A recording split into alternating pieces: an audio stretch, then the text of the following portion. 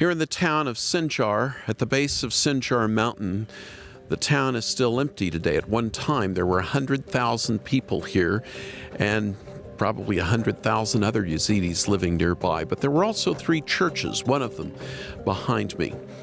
This is a sad place to visit. People have said to me back in North America, well, people can just move home. But if you see the houses that are left in this town, there really isn't anything to go back to. And part of that is just because of forcing ISIS out. Airstrikes would just flatten these old houses and cause the houses to just collapse and crumble.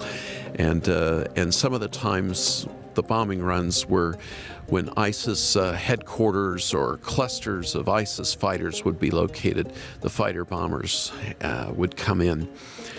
Probably the most tragic thing is all around this town there would be mass graves. And I'm talking like mass graves in World War II. The one that I was just at is the smallest one. 70 men were shot and their bodies were left for the wild animals to feed. We're not showing you close-ups. I've been to German concentration camps in my life, but I've never seen anything like this. This is the largest collection of human bones that I've ever seen. So we just stood around, and our team held hands, and we prayed.